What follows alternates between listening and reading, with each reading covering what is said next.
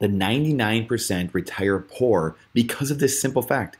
This very simple fact. This is an incredibly important missive today, and I plead you to please go through this, put it on 2x speed, and go through this, because this is why most people won't get ahead. This is why most people retire poor. This is why most people have too much month at the end of their money. This is why most people are getting divorced because of money issues. This is why most people don't get politics. This is why there's polarization, division, hatred among the people of the world, because they do not understand this simple fact. So please allow me to take a few minutes to go through this and walk you through exactly what this is. This is literally my study over the last 20 years, studying politics, that side, and then the last 12 years studying money, studying business and investing, and understanding truly what is money, the definition of what is money and what is wealth and what does it mean. And because of this, this causes so much strife.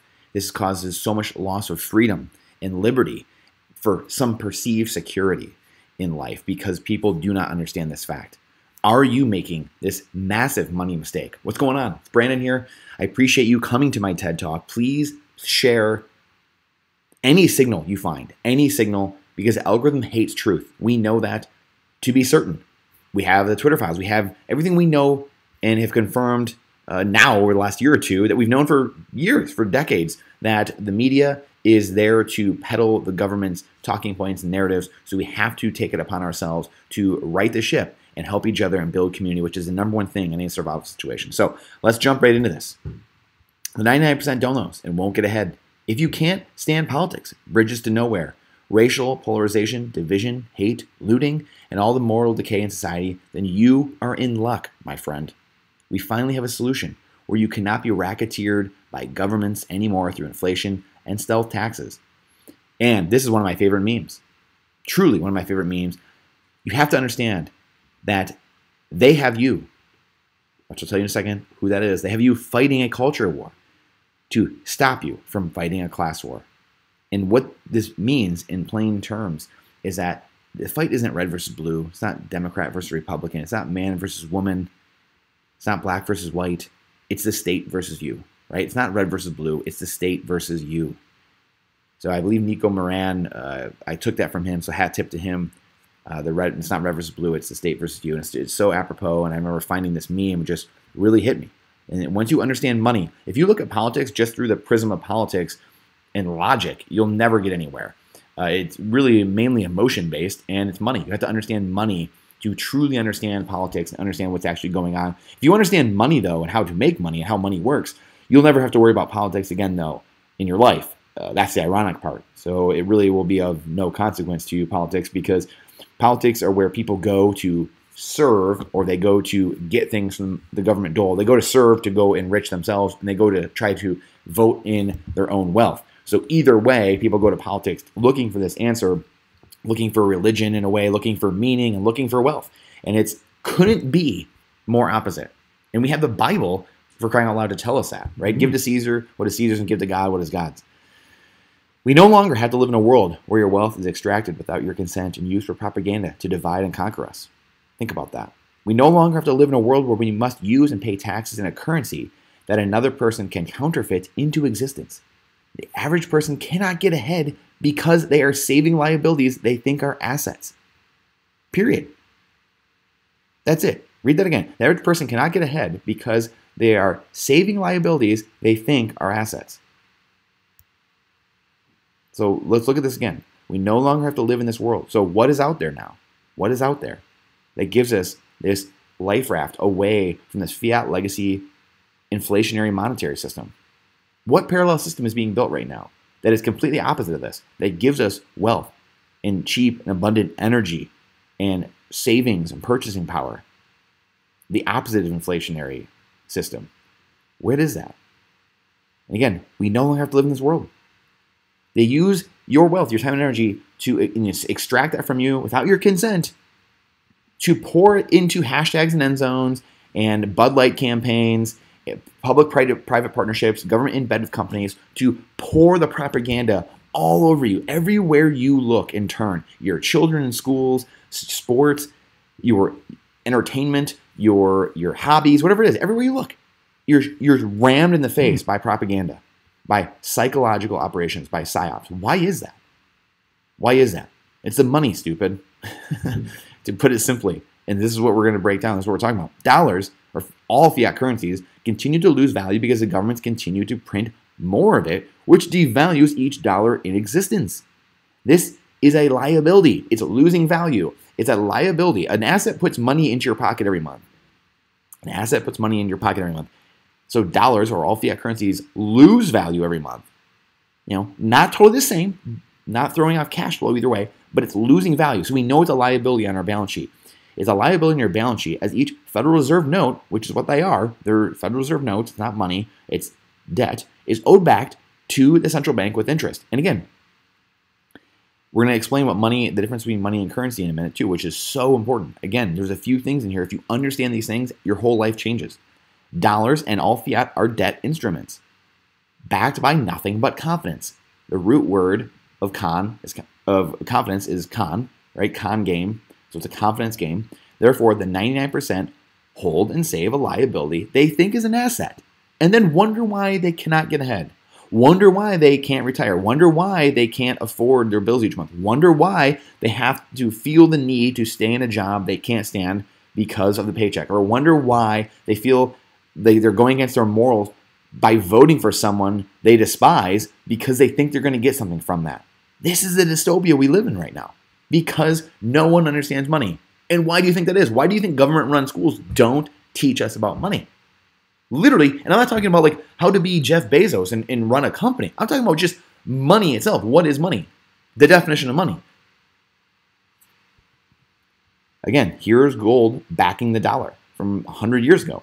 Our money, it was money then. It wasn't a current. Well, it was a currency, but it's also money as a store of value. Actually backed by value. Actually backed by gold. These dollar bills are just claim checks. They're just notes. They're just pieces of paper. They don't mean anything. This is real, right? Gold for thousands of years is real, and this is a claim check. This was a claim check to get your real money. Think about that. They delinked it. They decoupled it 50 years ago, the Nixon shock in 71, so now there's nothing tethering us to reality. These are just claim checks they can print into oblivion. Think about that. It's like holding a Babe Ruth card. You have one card. It's the only rookie card in existence, and then Upper Deck comes to you and says, we're going to print 1 trillion more. And you're like, what are you talking about? You just crushed the value of the only card in existence. Yep, sorry. That's your dollar. If you have the only dollar in existence and then the government comes and prints 1 trillion more of them, what happens to the value of your dollar? You lose all the value of it. It's the same exact concept. And again, just to put it in simpler terms, again, just like a shirt, if you go to a dry cleaner, this is the real thing. This is just a claim check. The piece of paper is just a claim check. The piece of paper is not a shirt. I can't put in the shirt on. Just like this dollar is nothing. I can't do anything with a piece of paper.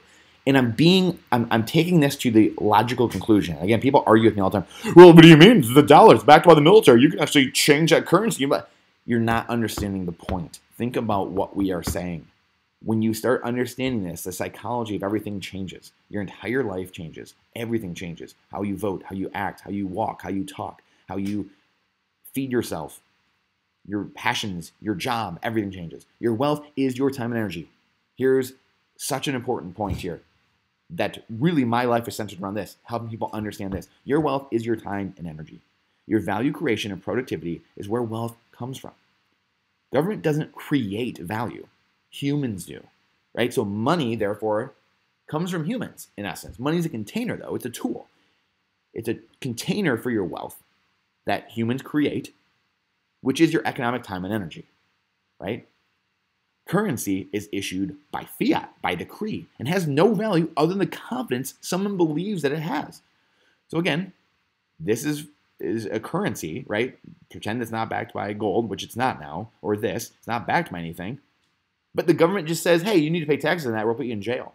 That doesn't give it value. That's not actually valuable. Because my rights and how I live my life don't come from government. They come from God. They've come from above. Government is an abstraction. It's a construct. We give it power. They work at the consent of us. That's the beauty of America in the founding documents. They work at the consent of us. And we have it twisted. We got it backwards. Government thinks that we work for them. That is opposite of how life works. We're not put here on earth to work for governments. Governments were instituted among men to work for us, for the people. We choose to let the government to take currency issue. We choose to let them do that. Every day we choose, and every time we let the dollar fiat system, I should say that fiat system, run, we are choosing every day to let them take the currency issuance away from us and steal our time and energy through inflation and printing of a currency, the debasement. This allows for inflation and more government control every second of every day. Inflation is the expansion of the currency supply. That's it. Don't let people tell you it's wages, and these absolute goons out here have no idea other than have an agenda. Inflation is the expansion of the currency supply. Everything else is a symptom.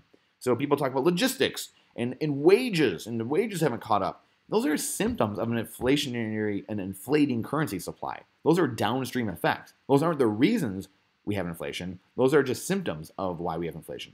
If we weren't expanding the currency supply, those issues would be very minor and minute. It would fix themselves very easily, very quickly. So we choose to store our wealth, our finite time and energy. So here's one of the big things right here. Finite time and energy. We never get more of it. Inside of a container with a hole in it. So we choose, as the picture shows, to store our finite time and energy in a container. Our work, every day we spend away from family and friends, we choose to spend it or put it in a container, a tool, a currency that has a hole in it. All the fiat currencies, dollar, peso, yen, bolivar, real, everything. Instead, we could choose to save our finite time and energy in a perfectly sealed finite bucket. Alas, we have our answer, Bitcoin. Gold and silver were the best thing we had for thousands of years. Now we have fire. We've invented or discovered fire. We've discovered the wheel. We've discovered the perfection of money. And you know, I don't say that lightly. Nothing in life is perfect, but it is beyond anything we've ever discovered in our life.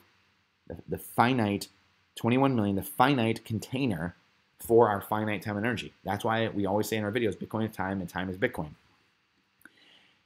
They work hand to hand together. It's a beautiful symbiotic relationship. Nothing we've ever seen before and humans have ever seen before. So make that trade like an investor. You are the lead investor for your time and energy of your life. Where are you going to store it? And the reason people can't get ahead is they're constantly putting all that time and energy in this government fiat inflationary bucket with a hole in it. Instead, we want a deflationary money. And people say, well, it's disinflationary. There's an inflation rate that goes down over time to zero.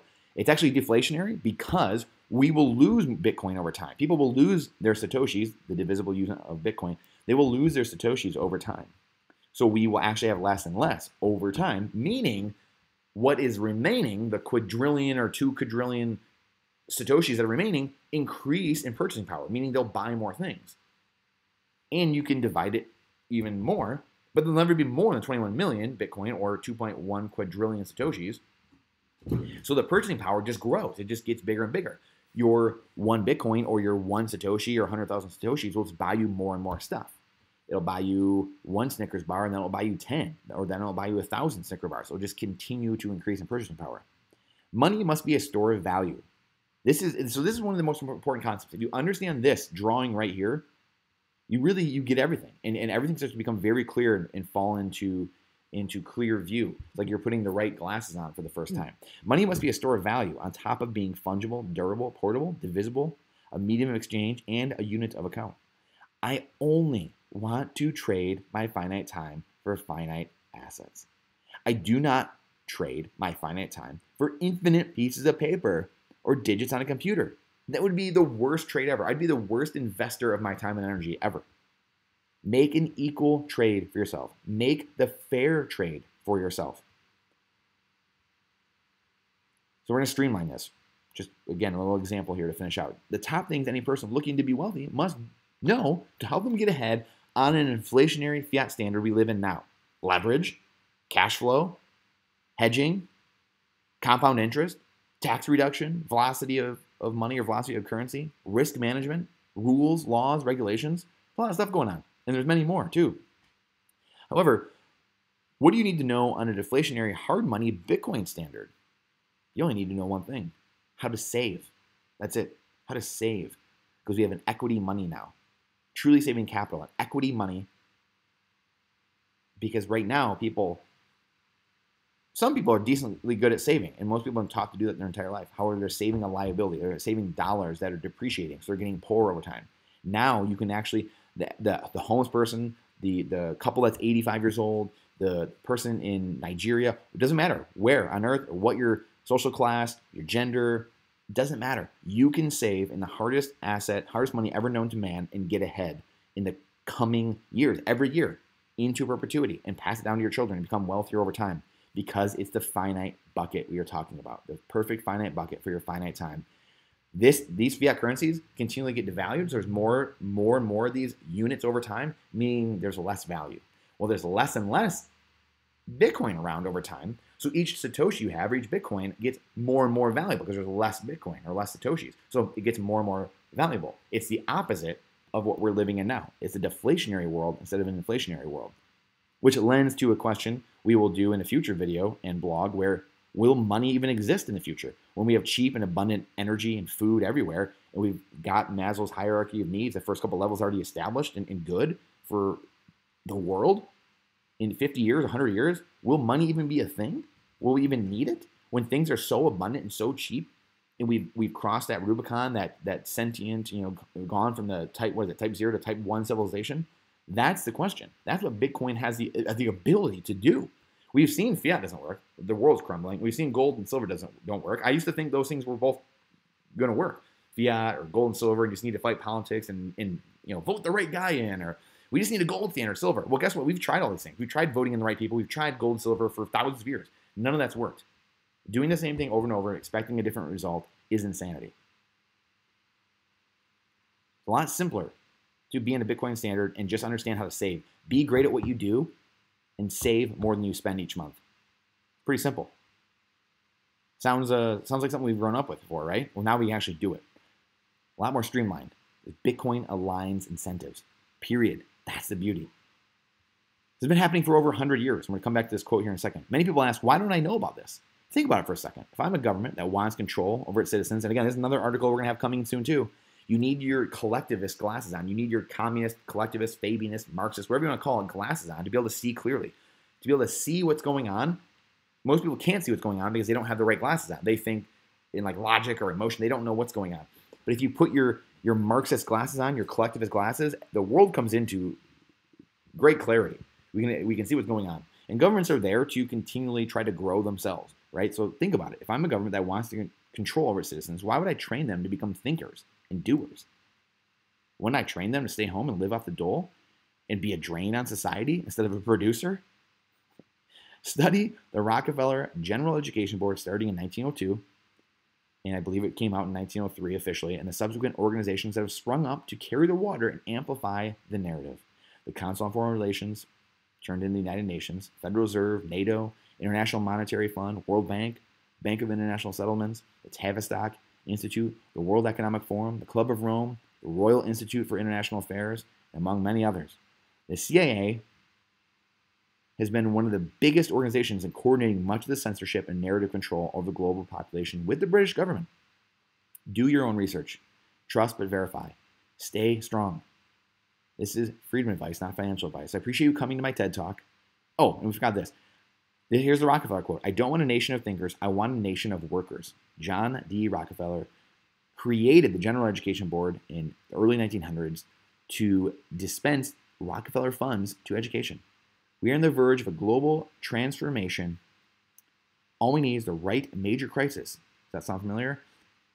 And the nations will accept the new world order. David Rockefeller. And I would suggest everyone says and talks about the one world government, not new world order, not new world order. That could be a wrestling thing, right? It's a one world government. These people want one world government. That's the plan. It's been in 100 plus years. So I appreciate you guys coming to my TED Talk. Please share it out. Please share it out because the algorithm hates truth and question everything in boldness, even the existence of God himself. So I appreciate you being here. And I look forward to seeing you on the next one. Link to the blog is in the description. See you soon.